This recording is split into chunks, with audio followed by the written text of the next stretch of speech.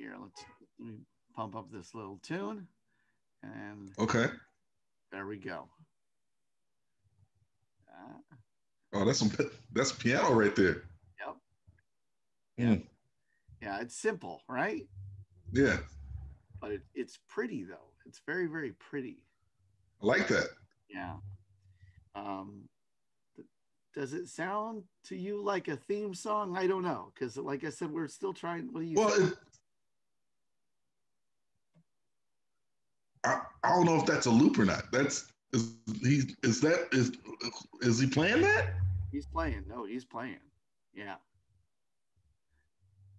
Yeah, he is. It's I like that. I do too. I like it a lot, and it'd be a fine theme song. I just don't know if it feels like a theme song. It feels more like it's a little maybe more operatic than it should be, but for a theme. But I like the song. Well, we are worthy of orchestral music. Fair enough. All right, let me tune that out. All right, everybody. I hope you enjoyed that. That was another in the line of choices you have for our theme song. So definitely write us and let us know. Over the Thanksgiving weekend, you guys are going to get a lot of episodes at once. So actually kind of exciting to me because we're just going to drop everything and get serious about this. Pretty happy Thanksgiving, Jeremy, by the way. Happy Thanksgiving. Happy happy proclamation of the Pope of Rome. No, so this is Science Not Science. I am Jim Bruce. I am Jeremy Paul. And you know what? I think I'd like to talk about Thanksgiving a little bit for a second and lead us into our topic. Okay. Thanksgiving is a weird holiday. It's a very weird holiday because it's all great to be grateful, right? You should be grateful, and it's all great to eat a nice meal with friends, but it's all built on the shoulders of celebrating a group of people, the Pilgrims, who are absolute pricks. Yeah, very much so. They were absolute pricks. They were fed. They were fed by people who were native to this country, indigenous folks, who they subsequently murdered and displaced. Interestingly enough, one of the reasons they were able to do that, one of the reasons they were able to get away with it, and there's a way that you have to get away with something beyond just society, and that is, so you break a law and you want to get away with breaking a law, but the other thing you have to do is you have to overcome your own moral quandaries with murder, right? Right. You have to get past your own thing. And one of the ways that people do it is, if I had to, now for me, it'd probably be hard just because I like animals, but if I had to kill a chicken to eat it, I think I could kill a chicken and eat it. And one of the reasons I could do that is because I know that a chicken is a lower life form, and it's easy for me to justify. And I'm sure there are some vegans and vegetarians who would take issue with that. I respect you.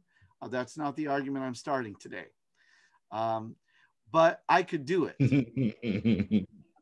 And the reason that the Pilgrims and then subsequently Americans, when we became the United States of America, the reason why so many people were able to fairly indiscriminately murder natives, fairly indiscriminately just deny them some basic decency and rights to their own land and rights to where they had already been, was because they bought into a premise that which is sometimes called scientific racism, is what it's called now. They bought into this premise that native folks were a different race, and that at the time race and species were interchangeable words. Yeah. It meant that the I'd say the very dark blot on a on a discipline that I really like, which is science in general. But there's a big blot on science because the scientific community supported this premise with what is now called pseudoscience. Uh-huh. And one of the things that would have been said of Jeremy and myself was that Jeremy and myself are two different races. Right. We are we're different in, and the nicer people would say, well, they're both good, but still just racist, because what they would then go, well, Jeremy, you know, is got a strong back, they would say. And oh yeah, and thicker skin. yeah, and Jim is good at planning. They'd say Jim was good at planning, because they wouldn't want to come right out and be fully racist and go, Jim's racist smart.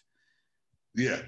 But that's what they were saying. And it is an interesting thing that as we talk about what is and what is not science, there's a fairly interesting period of time, interesting and sad, really, where the idea that we came from, that we're just a different species, was widely accepted, and widely accepted by people you even maybe admire.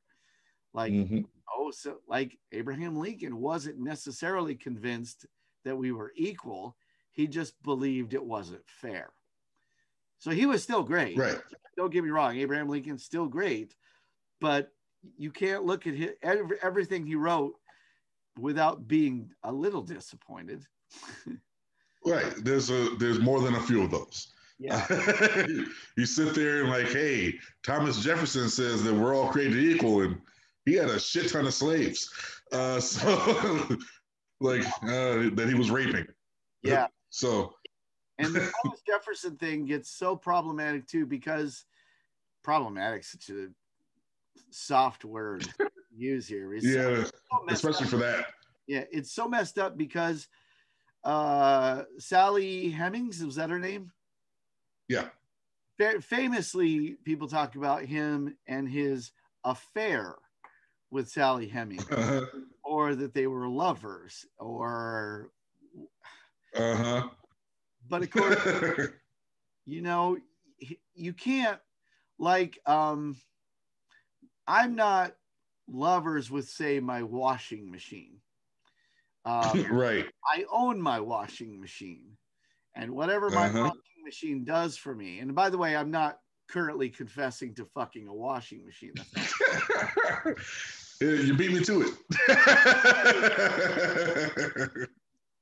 But what I am saying is that if any claims that I make about that would be absurd, obviously on the face of it, that a washing machine is not sentient, but to say that him and Sally Hemings were lovers is such a just, you're just so hard trying to fix Thomas Jefferson for yourself. Yeah. You have to make peace with and accept that the founding fathers were ridiculously complicated, and also, in specific instances, legit evil. Yeah. Like my favorite thing about, not my favorite thing, but well, no, it is one of my favorite things, is that you realize, like, not a lot of people realize they know the story about how he said he wrote a letter. Well, it said that he wrote a letter freeing his slaves after his death, but that's not actually true.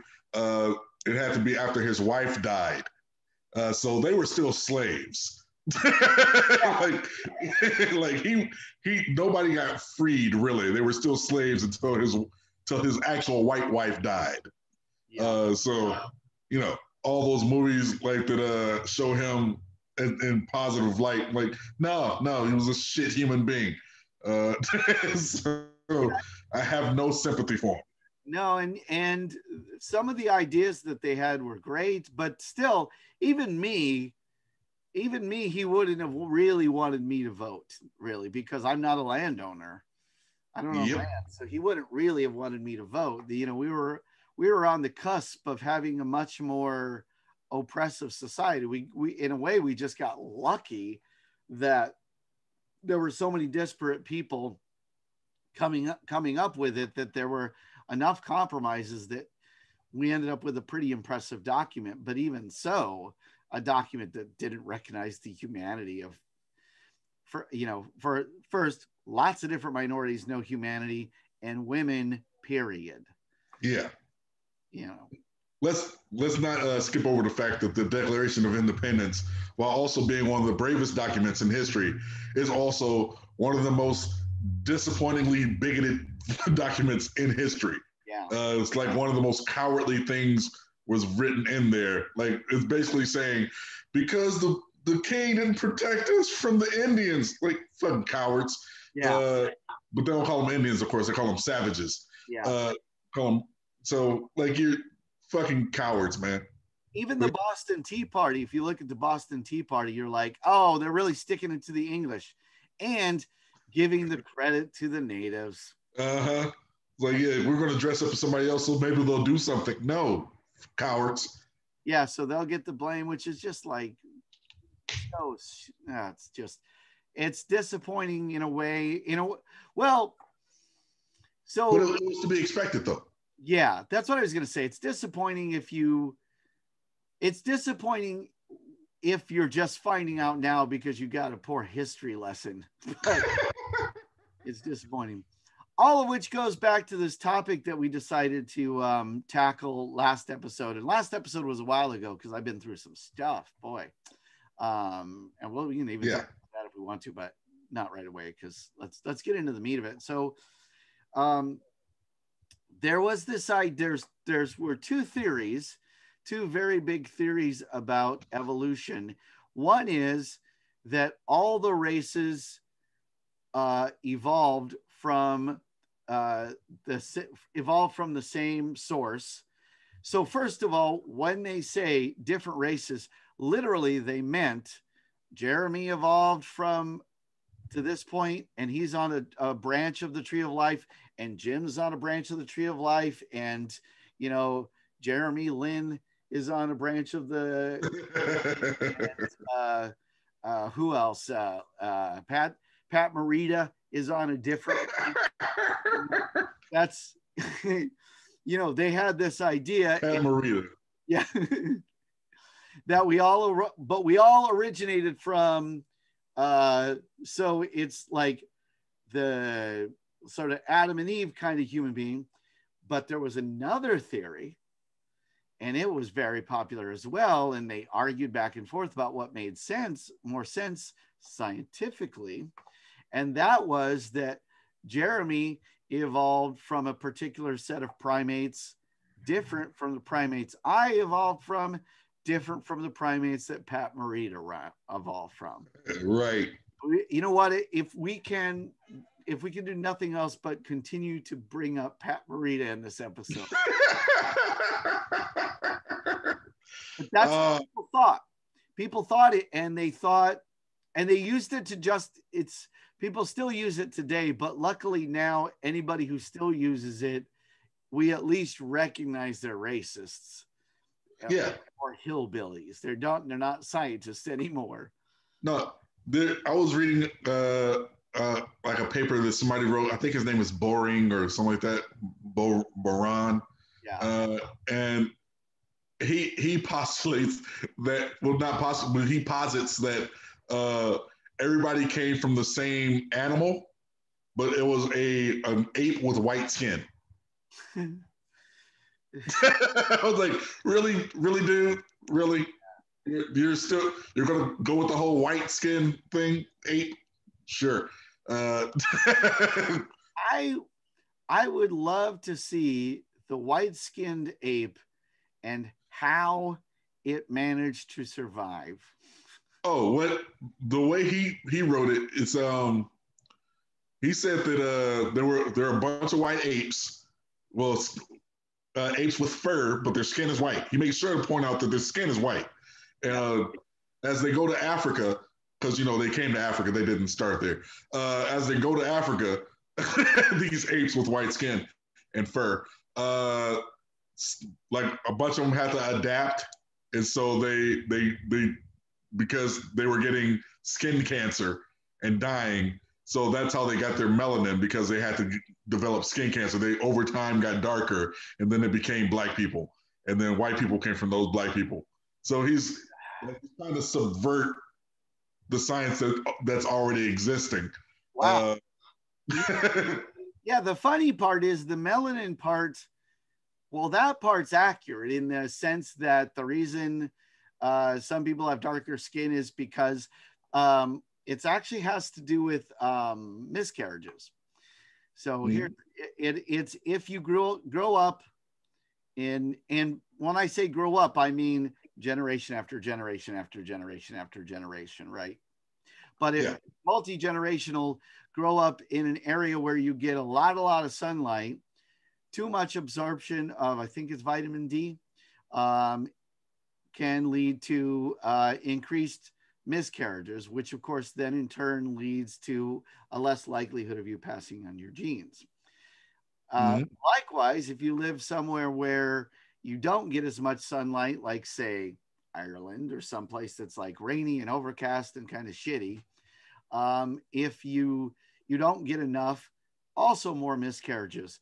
So that part, that your melanin content is related to the sun, yes, of course it is. Of course. Yeah.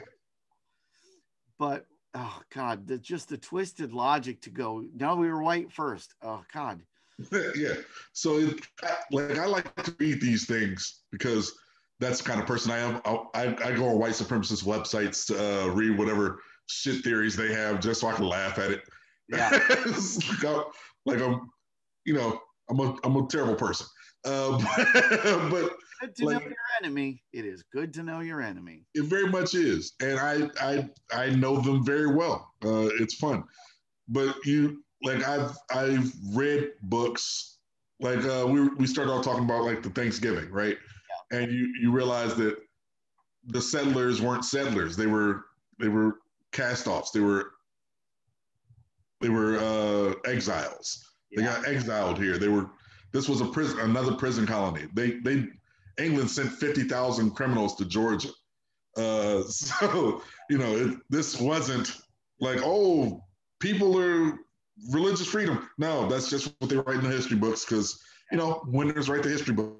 They get to say whatever the fuck they want. But like when it comes to, go ahead. I was just going to say, so that means that let's say there was a Native American Donald Trump. Imagine Donald Trump was a Native American. And when the ships of English people showed up, and if that Native American said, well, they're not sending us their best, it would be he would actually be accurate in that case. Yeah, there were tribes that thought that way. But because of like the decimation of the diseases up and down the East Coast, they couldn't fight off like they fought off the what do you call them, the Vikings back in the 1000s. Yeah, they did all right against the conquistadors, right? No, not at all. No, because the conquistadors didn't get a foothold here, though, right? Well, they went to Central America. Okay, but didn't some of them come here for a while? Yeah, but they didn't stay here. Right, they kept going back and forth. It was more or less not because of the Native Americans. It was more or less because of the other countries that were here as well, like the Italians and the Portuguese. So you had everybody trying to make and the French, I guess, as well.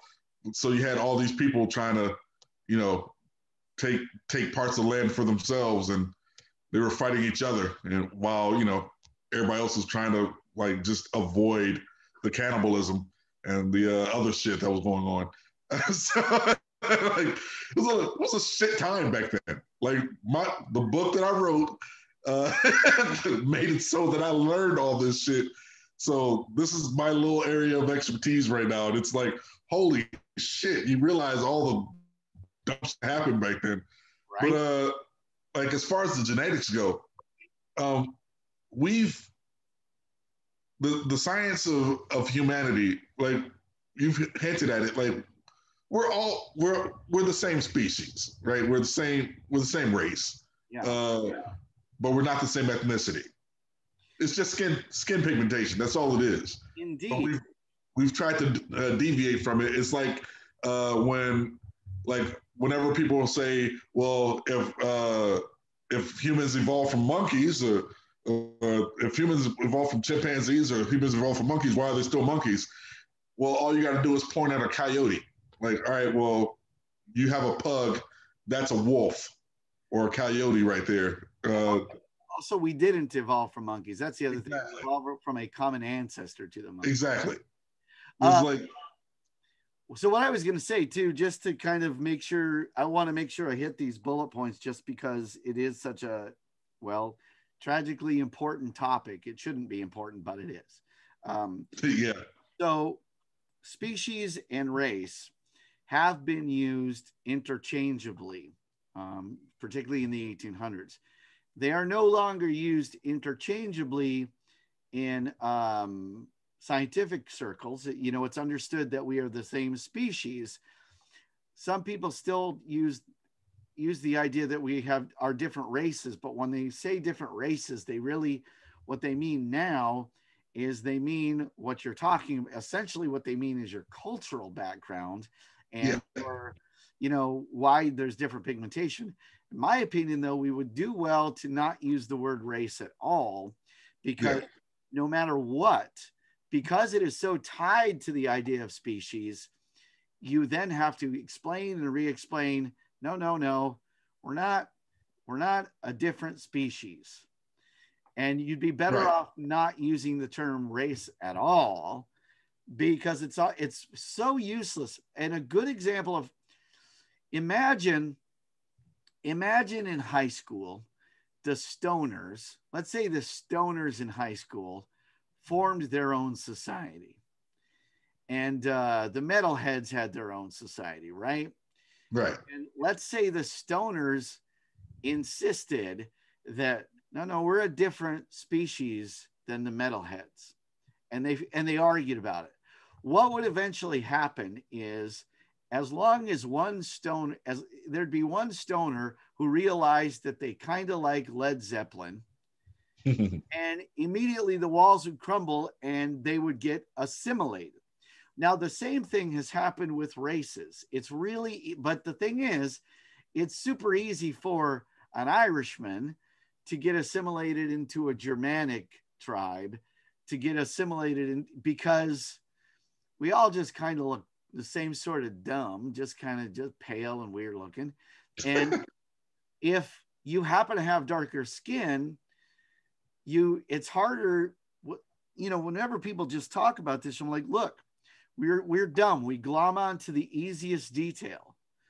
So we look at the darker skin and we can always pick it out in a crowd, and everything else becomes secondary. It becomes beside the point about who the person really is. And it's why it's important for people to understand how meaningless it is. Yeah. And that, you know, the perfect example is that if I needed a kidney and Jeremy were of a mind to give me a kidney, as long as our blood type was the right match, and as long as certain other like genetic markers were right, he could give me his kidney. I don't, by the way. So don't worry. I don't. But he could. A gibbon could not. And a goose could not.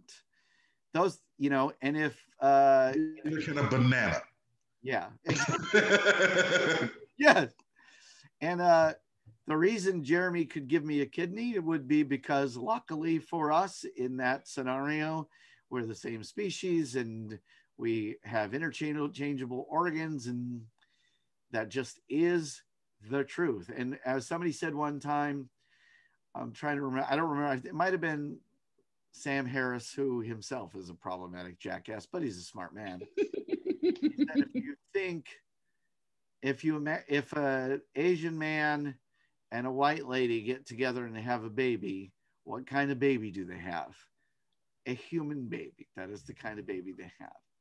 That is how you know one of the key tells that we are the same species. Now, For those of you who don't know, let's talk about this right now. Jeremy and I, our noses are a little bit different. Our noses look a little bit different from each other. Uh-huh. They're the same more or less. You know, mine's pretty. Mine just looks like I'm drunk all the time. But there's just this red nose. The reason my nose looks like that is because my dad's looked like that. And the reason my dad's looked like that is because his dad's looked a little bit like that. And if you were to line up our noses back, wind the clock back, and all you were looking at was noses, that's what my nose would look like, because that's a trait I inherited in my family. It's nothing to do with my species. It has to do with the people who fucked prior to me. Just all the people who brought right. And Jeremy's is the same thing. If you line up Jeremy's nose with his pop's nose, actually, it's my mom, or your mom's nose, wherever you happen to get your lovely nose, you line them up, back. That's why we have whatever little differences we have. I have, my hairline. That's a gift from my father, and it's probably the cruelest thing he ever did. And Jeremy's hairline is likewise from Mom and Pop, gave him his hair. Mom and Pop are also why Jeremy and I wear glasses. Yeah.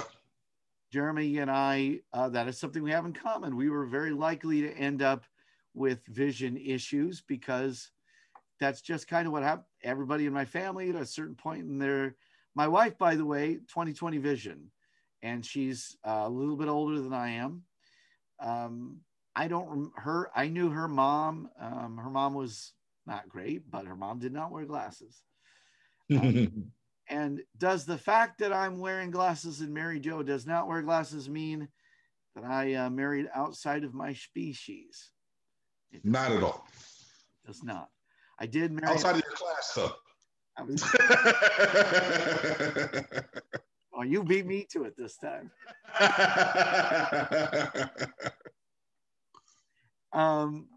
So when we talk about things like the scientific method and what is science and what is not science, it's worthy to remember that even really smart scientists and really smart people go awry scientifically. And they make an assumption and they don't necessarily realize it's an assumption. So the scientific consensus at one time, and there were huge tomes written about it. The scientific consensus at one time was there's all these different species related, very closely related. But at that point, you're saying that somebody from Africa versus say somebody from Europe or somebody from North America or South America are different in the same way that we're different from say gibbons and bonobos. And unfortunately, that was an assumption being made. That was there were assumptions about whether or not somebody was capable of learning things, whether somebody was capable of being civilized. And really remember that civilized just meant we murder, but we also take a break for tea. That's what civilized was, Right. Civilized was it's funny what people think of civilization anyway. Civilized is the clothing, is the manner of speaking, but it isn't, kindness. That's never been the mark of civilization. Why the ugliness of say, I find it not only ugly, but say we're both in comedy, find it so comedically lazy too, when people will make fun of say accents. I used to work, I've worked in a restaurant. I think you've had a number of shitty jobs. You've probably worked in a restaurant at some point, right? No, actually, I haven't worked at a restaurant yet. Don't. It's not. I worked in the kitchen because nobody wants to see me walk into their table with food. So I was behind the scenes. And I would be one of the few. Oh, wait. I forgot McDonald's. Oh yeah, that counts because that's shitty and you stink when you go home. Yeah. Yeah. You smell like grease and sorrow. Uh-huh. But I worked in the kitchen and I was a line cook. And at the restaurant I worked at, I was one of the few white guys who worked in the kitchen. It just happened to be the case that I was one of the few white guys. Most of the people I worked with were Hispanic. And then there were a couple of black guys who worked at my restaurant. And there were some waitresses that made fun of the Mexican cooks because of their accent. Because one of them was first generation from Mexico, making a better life. He was he was a citizen, but right. He wasn't. Who cares? I just don't care. But I just don't want anybody calling anybody on me. He had a pretty thick accent, and she would make fun of his accent and act like he was dumb. And then one day I just went off on her and I was like, he speaks Spanish perfectly and he speaks English. How many fucking languages do you speak? And I was right. I had called her out properly because she spoke one. She spoke English. Yeah. And probably half-ass spoke that. I was going to say she spoke fine, but not impressive. Not impressive. Right. And if you study Spanish or other languages, it's not just that they don't substitute words, sentence structure, and everything else. So the intelligence that it takes to pick up a second language is, but those are some of those cultural biases that we introduce that we think that to us make sense, that don't even feel like a bias, like making fun of an Asian accent when you're like, the appearance of the L in Mandarin, I don't think it makes an appearance. So whenever anybody who grew up speaking Mandarin or whatever, or Chinese or whatever, manages to pick up English, I'm like, well, I'm never going to speak Mandarin. I'll tell you that much. I've tried. I have tried. I know maybe 3 sentences. So, yeah, it's a tough language. I've tried. In college, I took a language and I was like, I am going to learn to speak Mandarin. And here's what I learned, Jeremy. I learned that I could still do all right in college despite getting an F in that class. That's what I learned. I tried. It wouldn't go into my brain. It just wouldn't do it. Because English is a way different language than every other language that exists. Because in terms of every other language, with the exception like 2 or 3 different languages, English is backwards. It's completely backwards. Yeah. Do you know Graham Elwood? You know the comic Graham Elwood, right? I've heard of him. Funny dude. He does a lot of political comedy now, and good for him. I don't want to hear about it because I'm done with politics for a while. But it's fine. I mean, he does a good job. He's a very funny dude. He, for some damn reason, and I think it's partly because when he was a kid, they traveled a lot. If he puts his mind to it, he can just pick up a language pretty quick if he puts his mind to it. And he's also really good with directions, and I'm not. Like if one of my ancestors, I'm going to just say that my ancestors, if my ancestors left, ancient ancestors left Africa and on the bridge, the land bridge when it existed, and ended up in another continent, they did it by accident. They were not trying to go there. Wherever they ended up, it was right. So you see that kind of stuff still persists. Like you see it in people today. You're seeing it right now, unfortunately, in our country with you see, of course, whole blocks of black voters. Republicans are still actively trying to disenfranchise them from an election that's already taken place. Yeah, it's always fun to watch people try to bring back the 50s. Yeah. So, it's like, oh man, you really loved Jim Crow, didn't you? Yeah. All right. Yeah, you're like, I was okay with you bringing back leather jackets and malted shakes. Just that part, not the other just horrible. And they still, the only good thing is The only good thing about the American racist wound is that every now and then you really got to pick the scab off and go, look, the wound's still there. We haven't actually treated it. Yeah, like there's still a festering infection that we just ignore. It's like we're gonna right. I think right now is when the sepsis is kicking in. Yeah, like that's what's been happening the last 4 years. The sepsis is kicked in. We're like, hold on, wait. We elected a game show host? Fuck. Now, you know who we should learn a lesson from? I will tell you who we need to learn our lesson from. So the Nazis obviously were very evil people, but they're related to our topic in Germany because they believed in this scientific racism. They believed that there are different races. They believed in a superior race, in this case, the Germans. They definitely believed they were not, I'll just go on record as saying they weren't fans of the Jews. They don't like just small differences, like small petty differences they had. Yeah. They were, not big fans of my people. They did some horrible stuff, and we had World War II and the Holocaust, and so many people died, and it was very, very tragic. But when Germany rebuilt, here's what Germany didn't do. They didn't say, it was a long time ago. Quit talking about it. They didn't do that. Right. They didn't put up statues for effective German generals and say, this guy's a hero because he was good at being a general. They didn't do that. They left Dachau intact. They left the concentration camps intact. The part of the history they keep intact is the part that hurts. They did not run away from it. Rather, they're fully admitted that this is our shared history.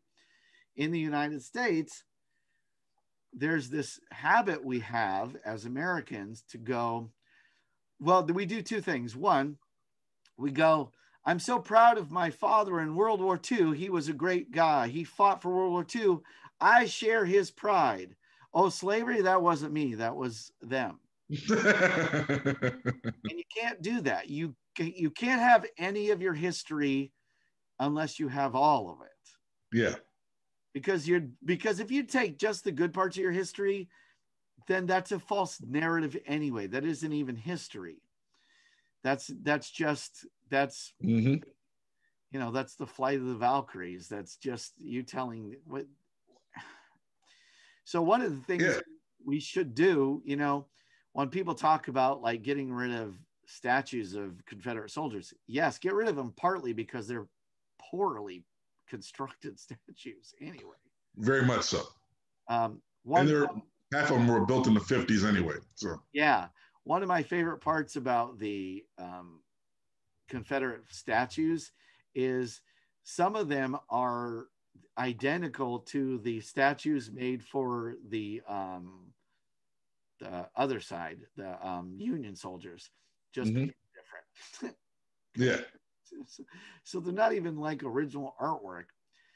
But if you were to have a display that showed the trading block, if you were to have a display that showed the horror of humanity, yes, do that. Go to a place and make people cry and think. Because the Holocaust Museum, have you ever been to the Holocaust Museum? No, I have not. Yeah, it's a day.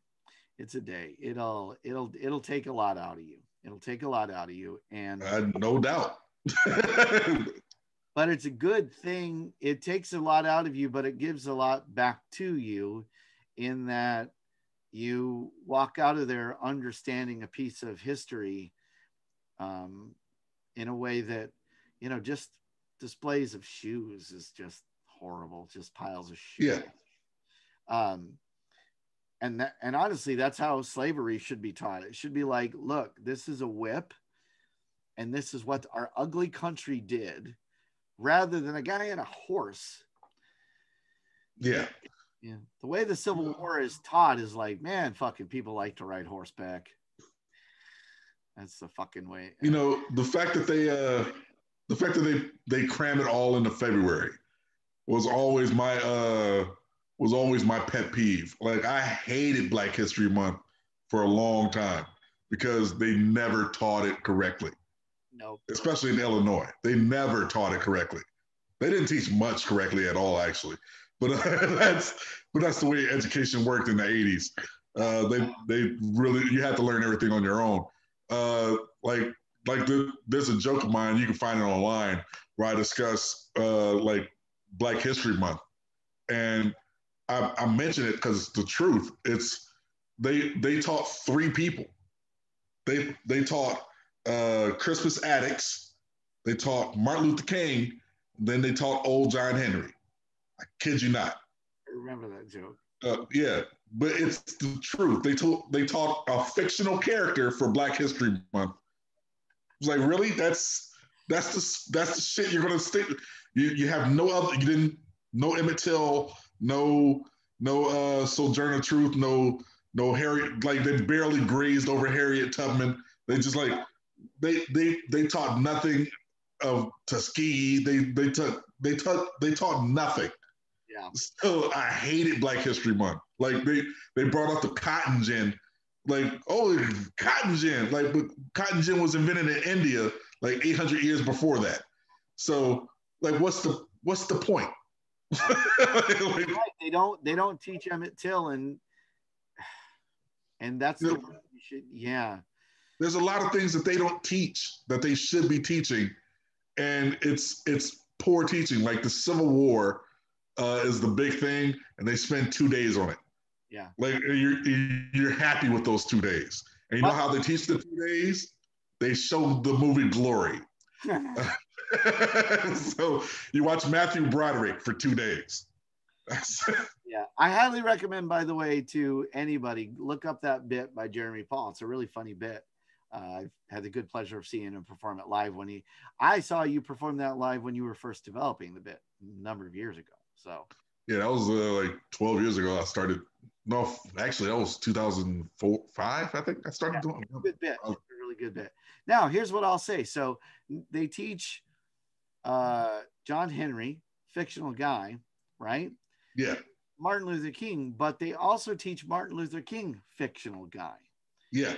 Because Martin Luther King, it dawned on me not that long ago. I guess within the last 10 years, I was like, whenever they teach him, they try to make him a guy who he just wanted us to all get along and he didn't want no trouble. Right. Which is, he did want us to get along, sure, but he was all about trouble. Yeah. Like, and they teach just the speech. They teach the one speech. They don't teach the other speeches, just the one speech. They don't teach anything about they teach the bus boycott and the one speech, and then he got shot. So that's all you know from schools. Yeah, you don't learn that the FBI targeted him. You Right. don't learn that when he talked about appeasement, you don't learn about all the white liberals of his day who were like, I agree with your goals, but not with your methods. Uh-huh. Because it has ever always been that the people in charge want to also set the rules for how you protest. Yeah, they really want to structure it in a way that they come out on top. Yeah. So, you know, march, but can you not make this inconvenient? Yeah, like the fact that it took what 8 days after he got assassinated, and that was like 7 or 8 days of riots, and that's when they decided, oh, we'll give you civil rights. So like, oh, that's what it takes, right?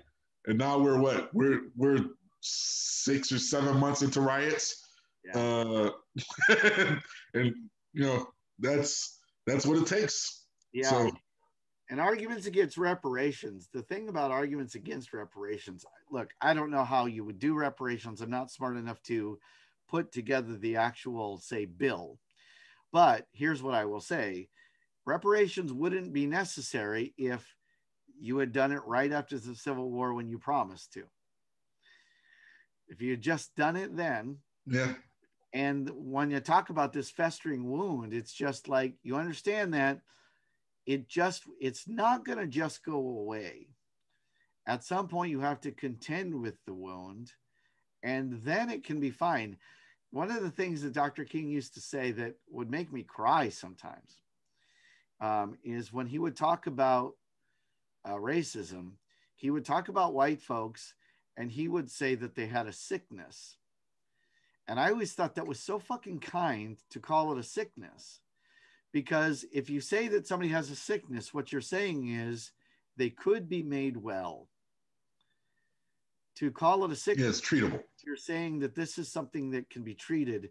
You know, he didn't call it evil, though it certainly is evil. He didn't call it, he said that they have this, he recognized that, you know, bound together as we are as human beings, that this is a malady that we have to somehow find a cure for together. Yeah, and takes discussion.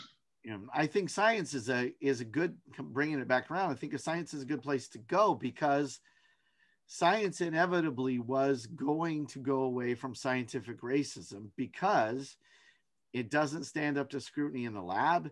It doesn't stand up to scrutiny in sociological experiments. It doesn't stand up to scrutiny in the face of statistical analysis.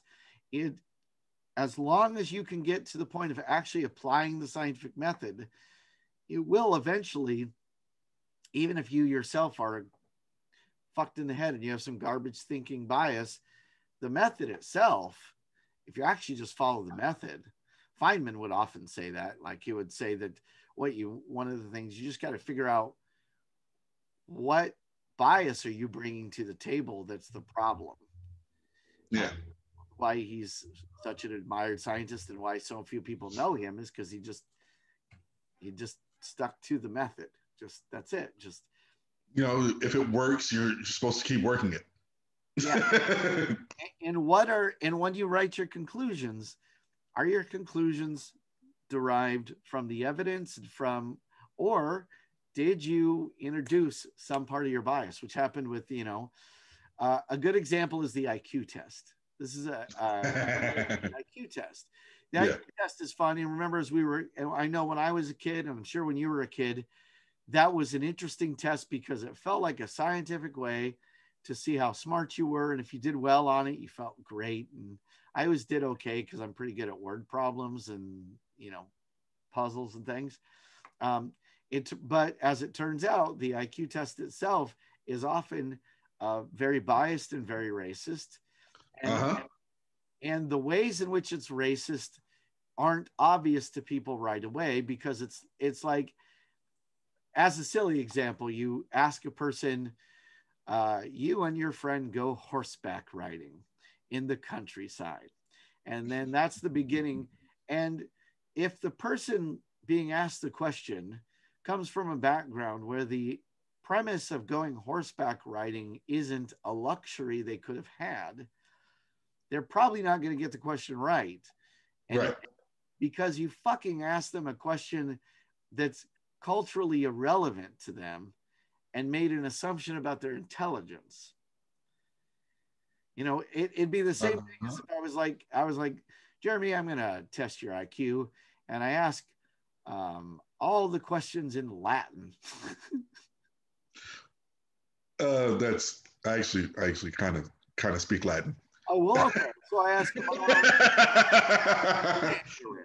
I ask them all in Mandarin, and then I'm Mandarin, you can get me. Yeah, that's like, boy, Jeremy's not that smart. He didn't get any of these questions that I asked in a language he doesn't know.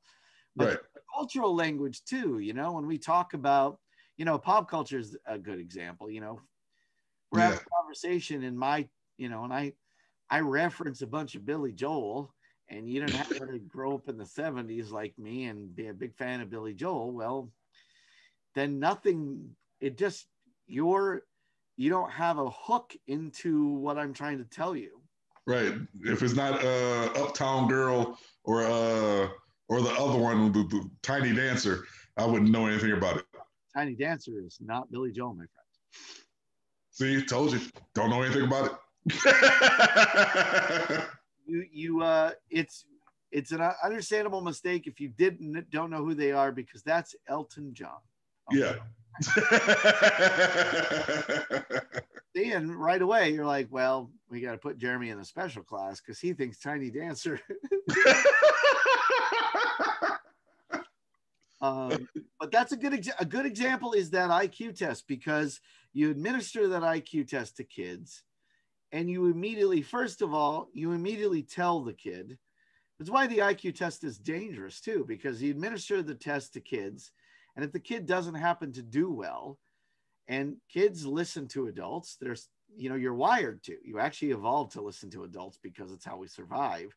Is to listen to your elders, because you got to count on them to tell you how to get fed. If you listen to them about your IQ, you are kind of going to lock into, oh, I guess I'm not that smart.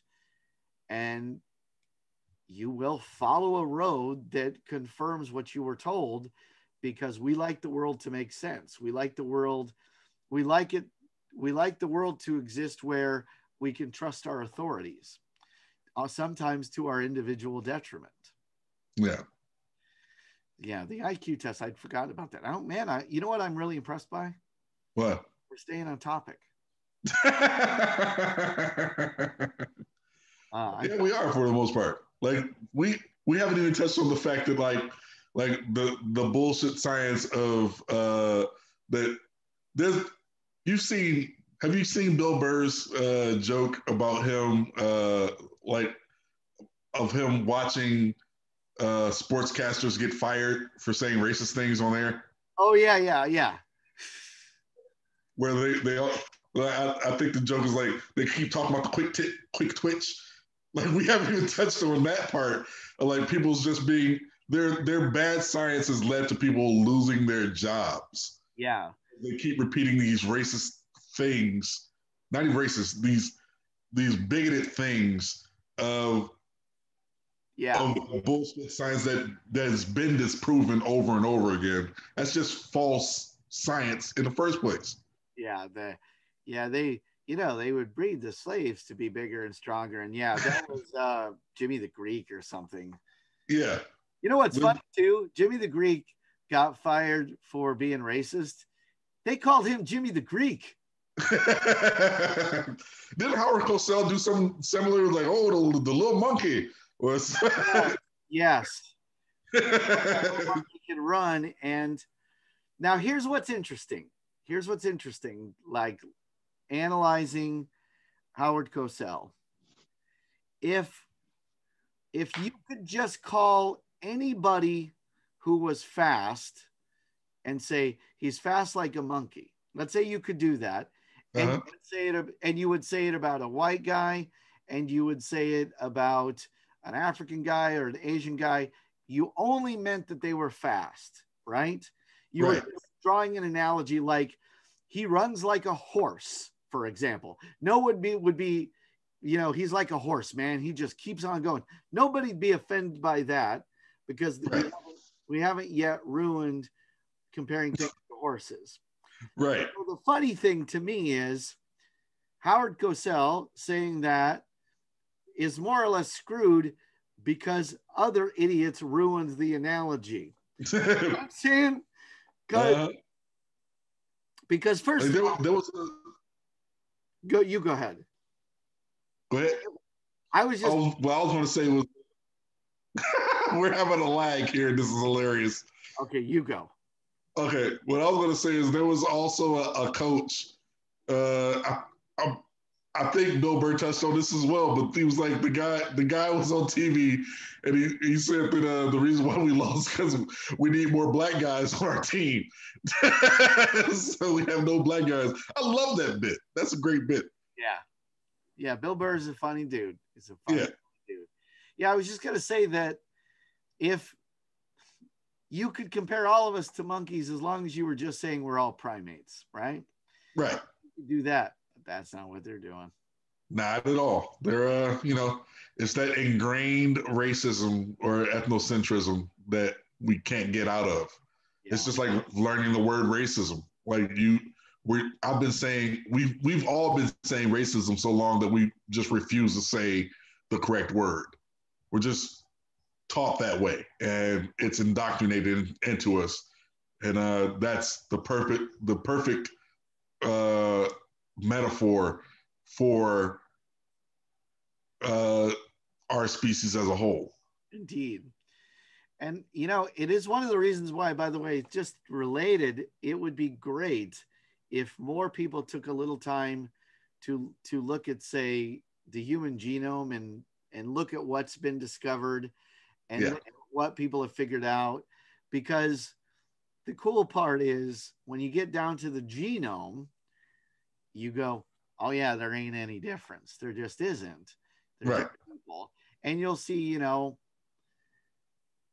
just that it's the same, you know, messy mix. It's just human DNA is just human DNA. You get down to the genome, it's just this windy little thing, and it's different, and the ways in which it's different from other species is identical human to human to human. Uh-huh. And that would be neat. That's why, man, scientific literacy, that's one of the values that it can have, because you'll still have people having certain cultural bigotries that are interesting. Oh, very much so. And I'm going to bring them up because I brought him up earlier. So you know who Sam Harris is, right? I've heard the name of more than a few times. I haven't read any of his work. Okay, so Sam Harris is a very smart man. His field of expertise is the human brain. He's a very smart man. He's not a physicist. He's a very smart man. But he has a very clumsy way of expressing his concerns over Islam. Okay. And his clumsy way of, he's very clumsy, and I don't think he means to be, and I don't think he means to be racist. It's interesting though, because he's been accused of being racist towards Muslims. And then he goes, Muslims aren't a race, to which I want to say, right, but no one is, but racism exists. So not really making a point. What you've done is, if we all understand that racism is a construct, or that race is a construct, that it's not a biologically useful distinction. We understand that race is not a biologically useful distinction in understanding human beings, and it's not. It doesn't give you anything in a lab to understanding human beings. It really just doesn't. So if you understand that, and that racism springs from this artificial thing, then the defense of like Muslims aren't a race isn't a defense. Yeah. Jews aren't a race either, but you can damn well be sure they've been treated as one, and you can damn well be sure that the fiction of their difference has led to some really unpleasant things. But Sam Harris is a good example because he's a very smart man. He's a good scientist, and yet a cultural bias he has leads him to say peculiar things. The same thing with who's the evolutionary biologist that people like to quote all the time, who's a big atheist? What, Dawkins? Yeah. Richard Dawkins is a fine man. He's a very smart man. Every now and then he'll say something you're like, you must know that this is just your bias, right, Richard Dawkins? Come on. Yeah, it's just like Hitchens. Hitchens was the same way. Yeah, absolutely. Yeah, absolutely. And Hitchens was an interesting fellow too, because you would find yourselves at one point, you'd be going, Hitchens is right, and you could be arguing with somebody, and the other person go, Hitchens is wrong, and then you'd find yourself in a different argument where they were like, Hitchens is right, and you're like, no. But I still could listen to him talk all day long because he was just so clever. Yeah. Like there's speaking of the Sam Harris bias, like most of the, this goes back to our discussion on religion, I guess, but there's a sect, like there's different sects of Islam uh, that believe different things that relate, and like the what I'm going to bring up is the 5%ers. I don't know if you know anything about the 5% Nation. No. All right, so the 5%ers is they're a sect of Islam where they believe only 5% of the nation of the world knows the truth uh, about all of life, and it is their job to speak that truth to everybody. But they have their own, I guess, way of looking at history, where white people are the devils, plain and simple. But they go on.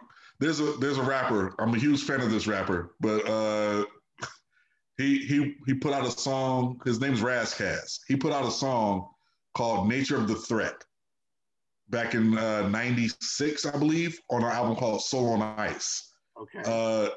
It is basically the 5% Nation, like everything that they've taught him while he was in jail, I guess. And he made it into a 7.5 minute song about the history of white people. And if you go through it, a lot of the stuff that like historical is accurate, but it's still coming from a racist bent or a bigoted bent. Yeah. And you're sitting there like, oh well, like yeah, you're correct about black people expelling white people from their tribes in Africa because of albinism. That's correct, but they're not mutants.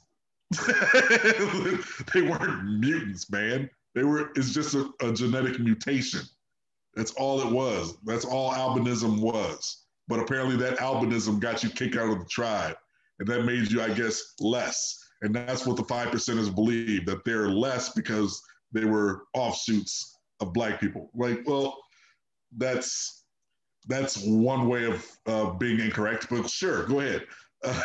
So, like, if anybody's interested, go ahead and look up the song, do some fact checking. You're going to find that while bigoted, a lot of stuff is correct. There's some things that are wrong, obviously, but historically, a lot of it's accurate. Now, here's a thing that you've brought up that's lovely.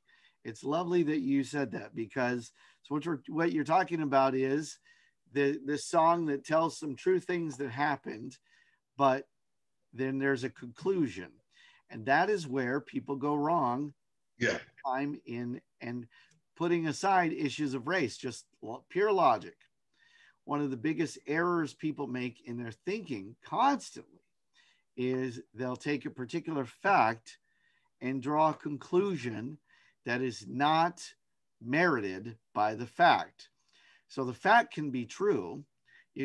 Foundationally, you can say that a certain thing is one of the sillier ones, of course, is just if, it starts raining, it starts raining and, your uncle has a heart attack, and it rained first and then your uncle had a heart attack.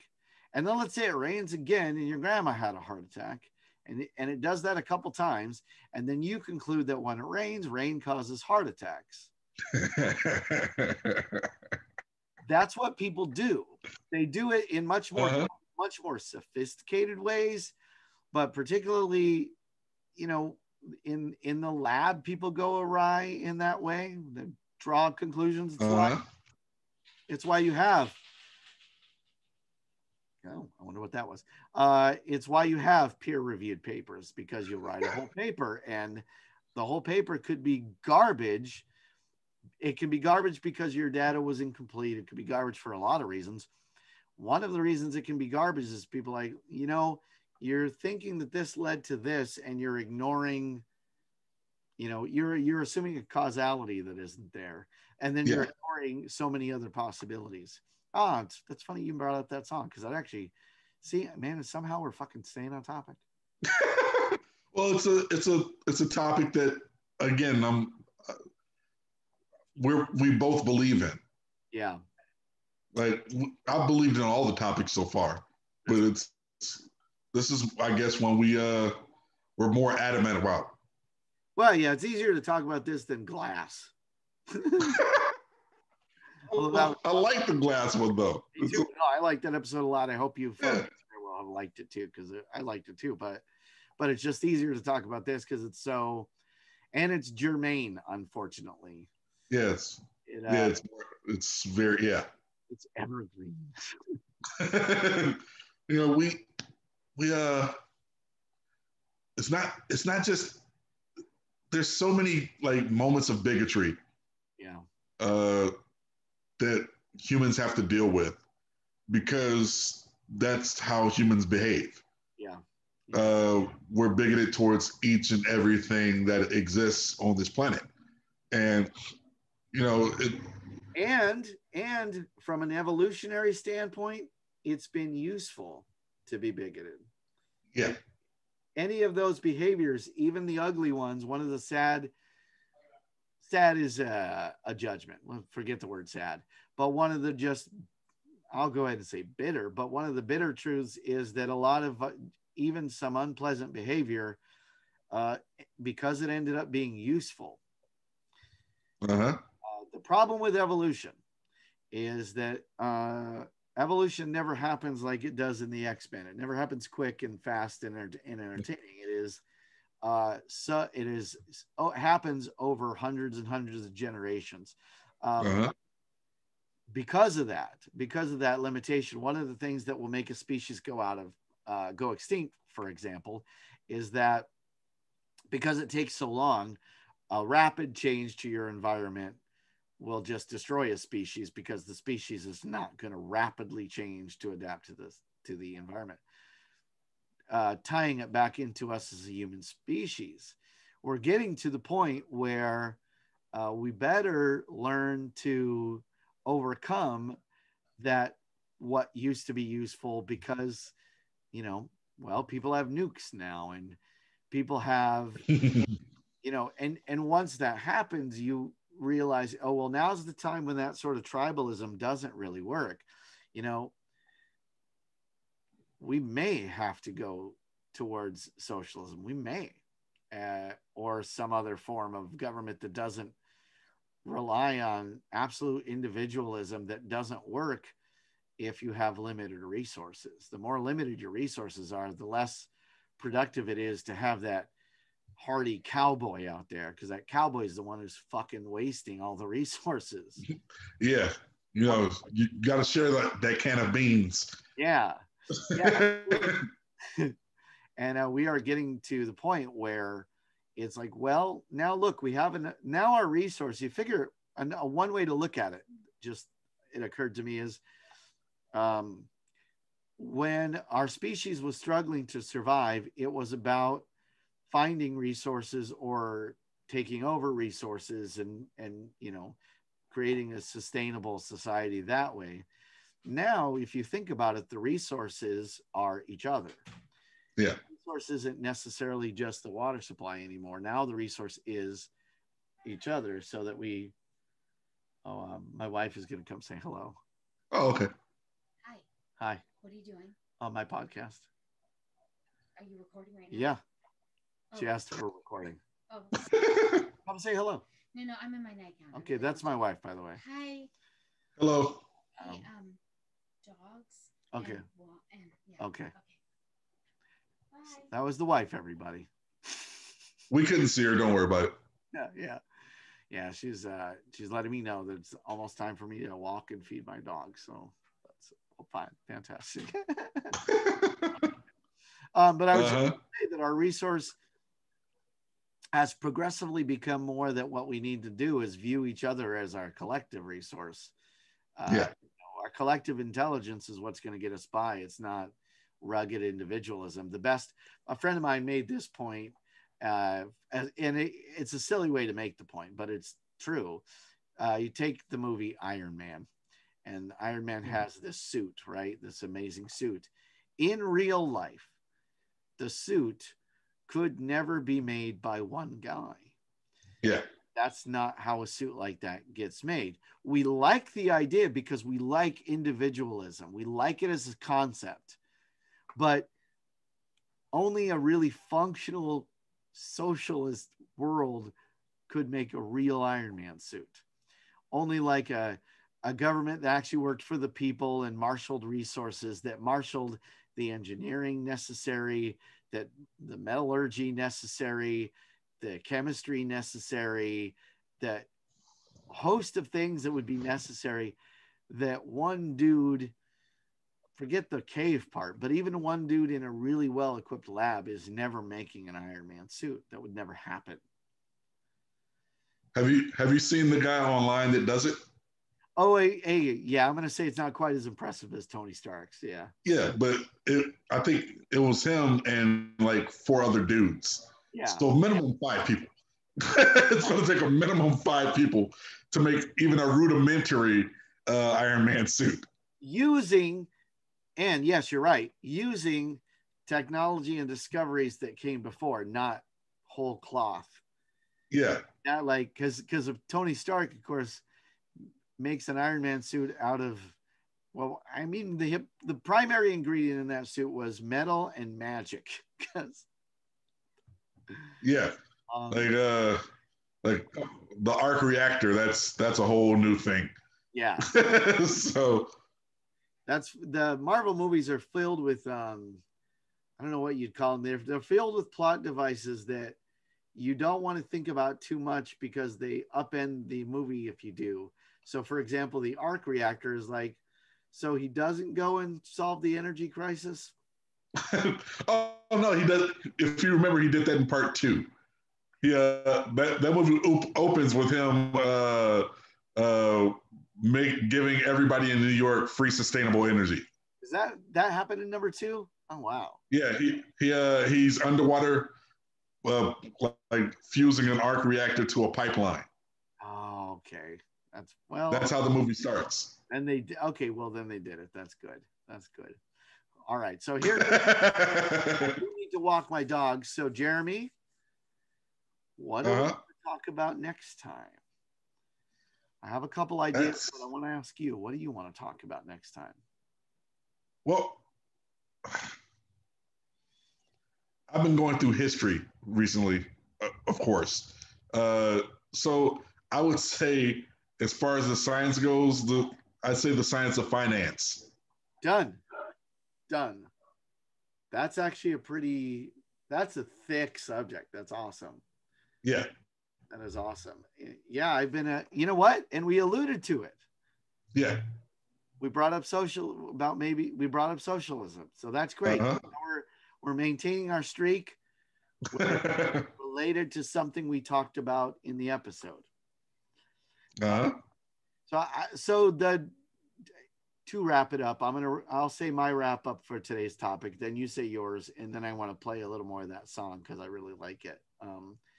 Yeah. But to wrap it up, scientific racism is a testament to a couple things. It's a testament to how wrong somebody can be in their conclusion if they don't really follow the evidence. How the evidence itself can be polluted when you bring your own bias into it, and how you have to recognize your own bias, and how it would be good if we didn't pretend like we've solved it yet. And I don't know, whenever anybody goes, it seems like racism's over, I'm like, oh, you're cute. So the best thing that we could do is, one, learn the history of what underpins systemic racism, what underpins some of the assumptions we bring to the table. Because if you learn the history, we have an opportunity to fix it. If you don't learn the history, we will just continue to spin our wheels. So my thought is, first of all, and I guess in a neat little bow, science itself can be brought awry. And that's why the scientific method being rigorous is key before you call anything science. Jeremy? We must, as a collective, learn that our preconceived notions are just that, notions. and we have to learn to get beyond our initial thoughts so that we can advance as an entire species. And if we can't do that, it's going to be a damn shame in another 200 or 300 years when we're not here anymore. Yeah. Perfect. My friend Jeremy Paul, very funny. Check out his comedy online. Honestly, check out his John Henry bit. It's hilarious. It's hilarious. And it's a nice, thoughtful bit. So, and he's also got some dirty comedy, so you can watch that too. Dirty comedy. I vacillate. I'll do something very heady, and then the next thing will be a BJ joke, and you're like, yeah, I will call that an episode. I feel good about that. I think we covered some stuff that fairly thoughtfully, hopefully, and I hope you enjoyed it out there. And what I'd like to do, again, let me know if you like this song. I'd like to close. I'm gonna advance it, and just because I want Jeremy to hear how the song ends. So let me turn that up.